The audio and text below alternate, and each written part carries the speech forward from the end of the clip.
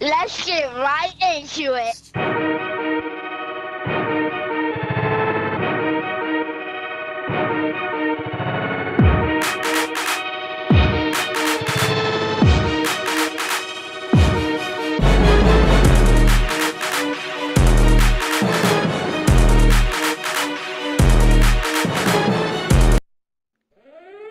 Yo, what's good, guys? This is Mirror15 here, and welcome back to another video of 60 seconds. We're gonna continue where we left off from last time. So we have, I don't know where we left off. I think it's just Ted left, right? It's just Ted alive. I'm pretty sure. I think Dolores is dead, right? Day 67, so we've broken our record of last time. Yeah, Dolores is dead. Timmy and Mary Jane ran away. We are in absolute shambles. We don't have a med kit. We're fine. If Shirkov considers our shelter as home now, we might as well try to get along. We could try to carry it around and pet it on the head. All cats like a good pet, and Shirkov could hopefully be no exception. Otherwise, any attempt to touch the cat could lead to our untimely deaths. Should we try to play with him? Sure. No, we're gonna die anyways. We might as well spend our last days with the cat. What happened? We actually rubbed its head before it ran away in panic. It was nice and soft. They say petting a fluffy animal is good for you. And sure enough, we feel slightly better. It wasn't so bad. Shirkov didn't look happy when we stopped its afternoon nap to pat it on the head, but that's all. Maybe once we muster enough courage again, we'll try it. Let's see. Starved and dehydrated. He's also sick and fatigued. Our situation is getting worse every day. We can see the hunger and desperation in each other's eyes. We know a teacher from the local school rescued a bunch of kids when the bomb fell. We also know what kind of supplies are in the school shelter. As part of the community, we helped oh yeah, I remember. This wasn't last time. Last time we went to rob the school, we almost died. Day 69! Hooray! And we still have a dead wife. Robbing innocent people? Absolutely not. We are not savages. We cannot stoop that low. It's important to keep our values even in these troubled times. Especially in these troubled...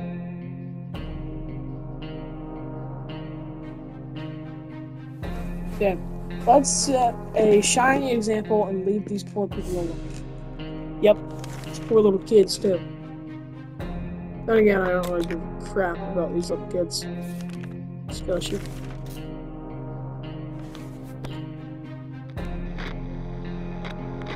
Day 70. Holy moly. We're actually doing pretty well. And nothing really big. Ted is still hungry. Nothing too bad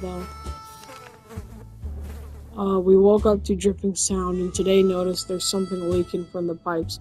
That green liquid looked innocent enough. Even after it ate through the table and the chair and the floor, patching up that pipe is probably a good idea.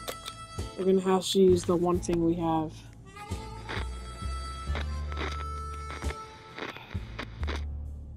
We still have the gas mask, that's good. Problem solved, no leak, no mess, back to our tiny little shelter. And nothing too big's happening. Hungry, thirsty. We're still gonna try to save up our stuff. They offer a gun for a book and a medkit for a bug spray. We don't have anything. And there's a knock on the door. Who is it? All the girls were very brave to walk around the wasteland like that. Sadly, they didn't have anything of interest to us, so we declined their offer. They wished us a nice day and left. So, what's new? What's new in the hood?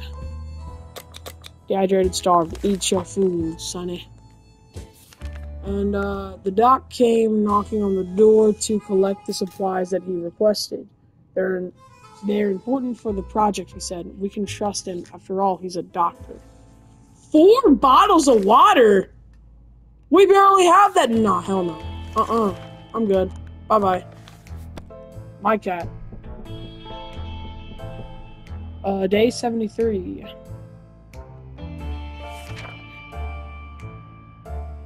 This guy is a bit too nutty, even by our standards. We'll hold on to our supplies for now. We can always change our minds later.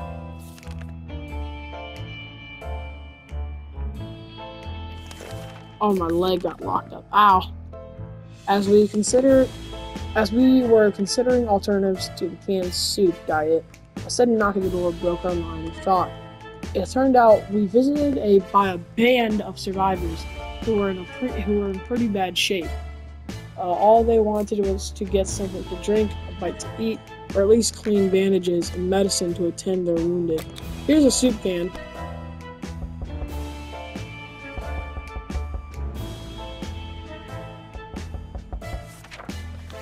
Oh, crap. Our visitors had problems finding enough words to express their gratitude. Many tears were shed, smiles and hugs exchanged, and they wished us all the best. It was a great feeling to be helping someone out. They left soon after to seek the shelter in the ruins of our town. We hope they make it out of there. Oh, we hope they make it out there. Oh my gosh. You would expect the post-apocalypse to be a time of peace and quiet, since most of the people aren't around anymore. Yet here we have someone at the door. When we opened it up, we encountered a strange-looking man in a blue jumpsuit who asked us to trade him for a water chip. A water chip? What the hell is that? It doesn't matter. Whatever. We're gonna die anyways. Who cares? And Ted just sneezed. Damn. That sucks. The visitor wasn't very happy that we didn't have a water chip, or that we didn't know what that one was. He did help himself to the water we offered him, and explained the chip is of utmost importance. Before we learned anything more, he left for the waste. That was a waste of time. But I mean, maybe he'll come back and help us. Probably not, though. When I went back from the last expedition, we noticed some drawings on a half-ruined wall nearby. It was a very crude map of our town, and one place was marked with an X. Maybe it's someone's secret stash of soup. Shall we go check? Yeah, why not?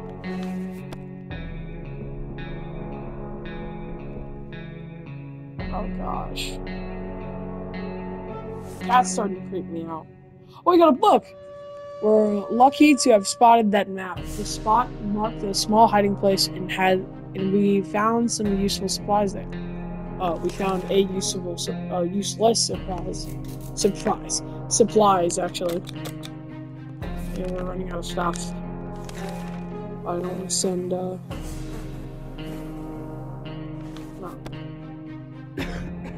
We don't even have enough water for us now. Well, for Ted.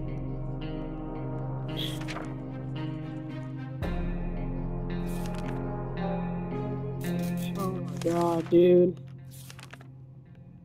Some door-to-door salesman found his way to our shelter. We remember him from before the apocalypse. He came over with a bunch of leaflets and tried to convince us to join something called Astro Citizen, but we refused. Now he just wants supplies and says he will reveal some state secrets to us in return.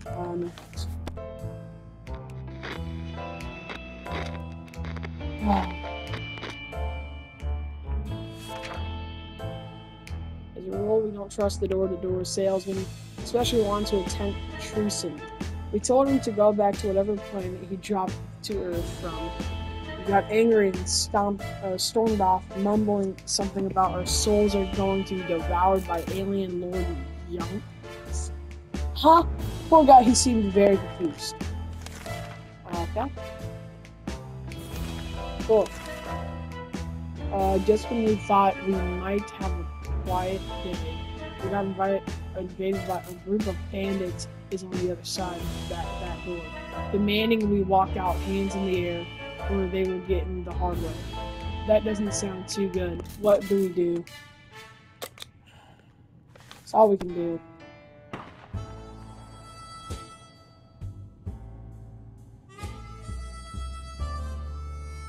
And our axe is on.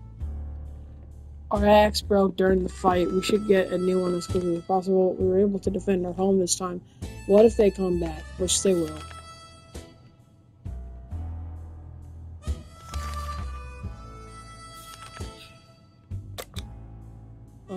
For an isolated fallout shelter, we sure have a lot of disturbances. Something has been making a lot of noise since dawn, and we couldn't sleep. It seems to be coming from under the floor, and coincidentally, we just found a manhole that we could use to go down and check what's going on. Why not? There's a knock on the door. What was in that manhole? No stone unturned. Yo! We got a med kit! We found treasure down there. Pills, bottles, and other medical supplies were stacked on a few shelves down in a narrow room. Just enough to stock our first aid kit. Good for us. We didn't find the source of the noise. We give Ted the first aid kit and we give him some water. We don't send him for an expedition, and that stupid doctor is back.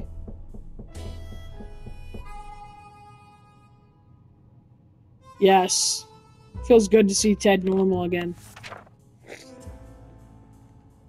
And we're soup alone. We can't just hand out our supplies to random wacky wastelanders. Even if they claim to be scientists, the whole farce is over. And it's our cat. Open in the name of freedom come a shout from outside our door. We weren't sure who claimed to be representing freedom, but we could hear it was a group of people, probably armed. Anyone who intrudes himself like that is probably planning to kill someone in the name of freedom. If we open it, why not? Yeah, I don't care. We're alive!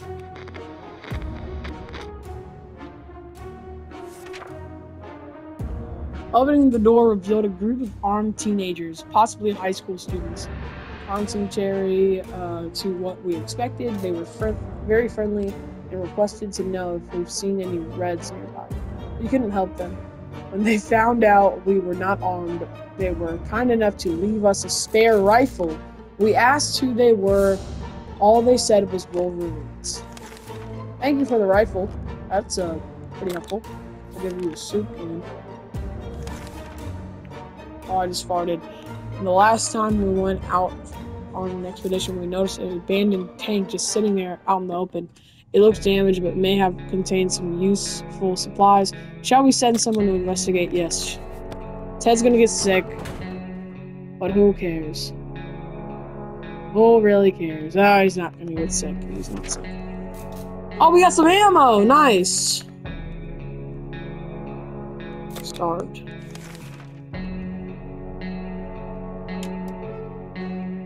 We're almost certain these are bandits around. Running into them would be a big mistake.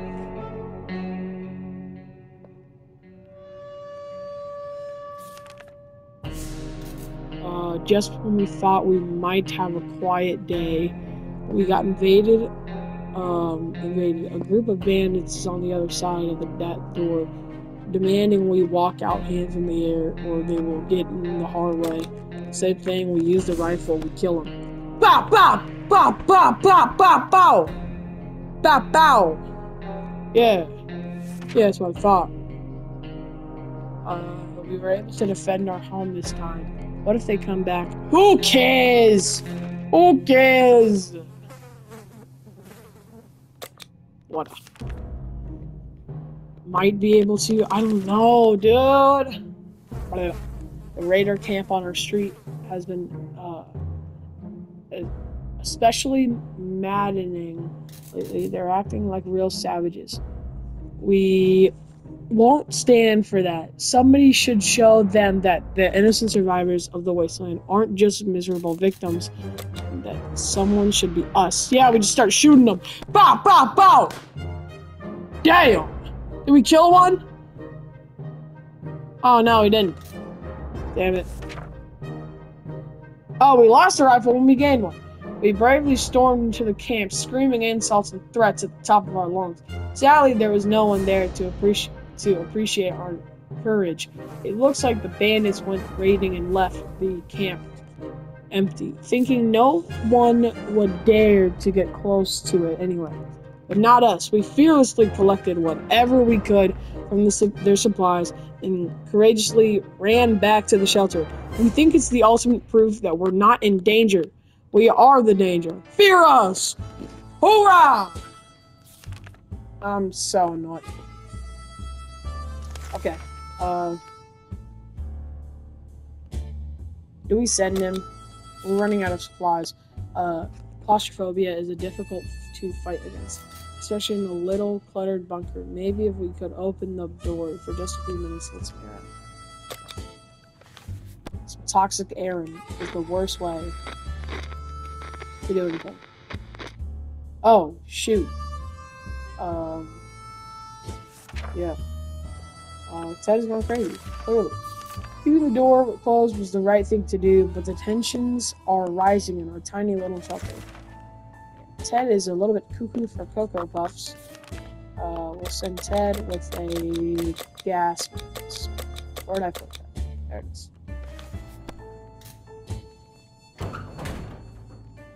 87, 88, 89, 90, 91, 92, 90...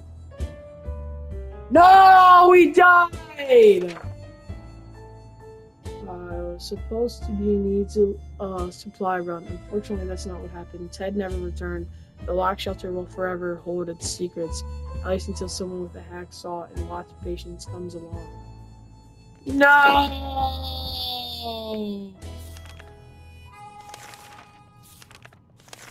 Holy crap, we did pretty good. We lasted 92 days. That's nearly 100 days. And we perished. Damn.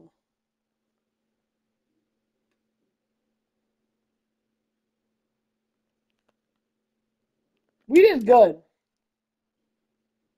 We did really good. Of course we died though, so that's not that good. Every single time I make a part 3, we end up making the wrong decision and we die. Why is the— oh, Ted! Ted here! Come here!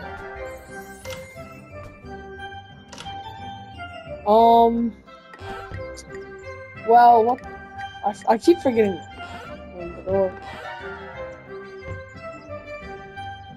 So, if you guys did enjoy this and want to see another series of this, make sure to leave a like.